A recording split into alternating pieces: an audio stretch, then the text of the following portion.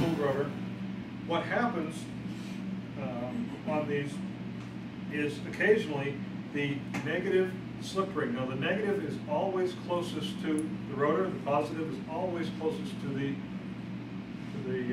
bearing. Okay? So what will happen is this one will actually discolor.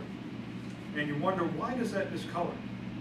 And the explanation I have for this, so that you understand, is what will happen is the electrons, in order for an electron to move from one electron to another, you guys in electronics understand this, or at least you should. In order for an electron to move from one atom to the other, it has to take some material. Now that material is microscopic, but over time it becomes a larger amount. So it accumulates, or it's cumulative. And on the positive brush, because electrons move from negative to positive, the positive brush, you don't see a buildup.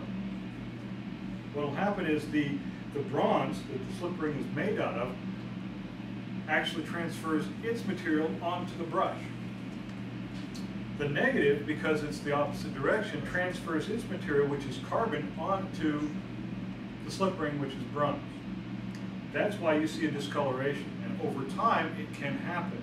Now, the brush and slip ring assembly is designed to last the lifetime of the generator.